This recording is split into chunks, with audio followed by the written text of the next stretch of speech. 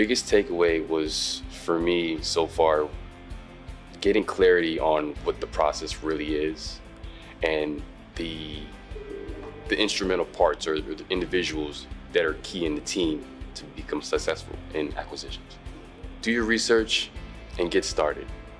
Know yourself and understand, what you want. And once you can understand that, the opportunity will let you know what you need to do next.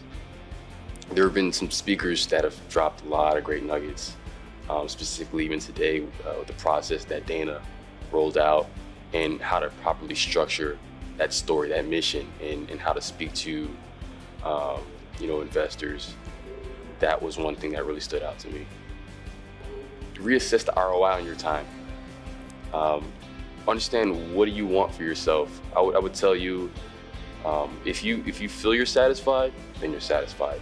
But really take that time to assess where you are in your life and ultimately what you want, and ask yourself, is getting into acquisitions and just becoming part of this group, what value you get out of that. And once you can make that assessment, it's a simple pros and cons, and keep it simple. Take the risk and make the decision. If it makes sense for you, it makes sense.